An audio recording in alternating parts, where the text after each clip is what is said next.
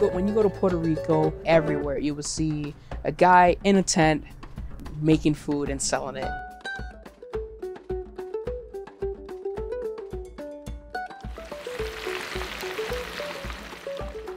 My name is Luis. I'm from Rincon, Puerto Rico. My booth is La Haltera.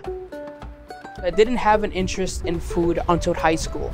Our teacher started teaching us about flavor profiling and just the whole science behind cooking. After high school, I did a few years of culinary school and I got the basics of cooking, but I feel like I didn't find a style that fit for me.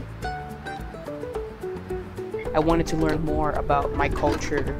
I did some traveling in Puerto Rico and I tried a lot of the food. I watched my grandparents cook. I got some recipes. I experimented, trying to do something more modern, simple, fast, rich in flavor. And I've come up with my own recipes.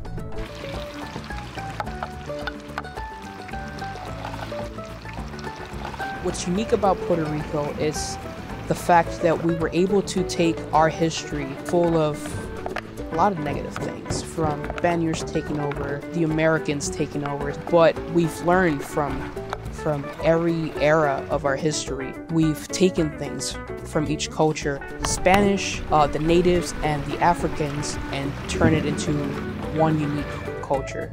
That is what I'm trying to capture here in my food. And that's what I'm planning on bringing to Tucson Meet Yourself.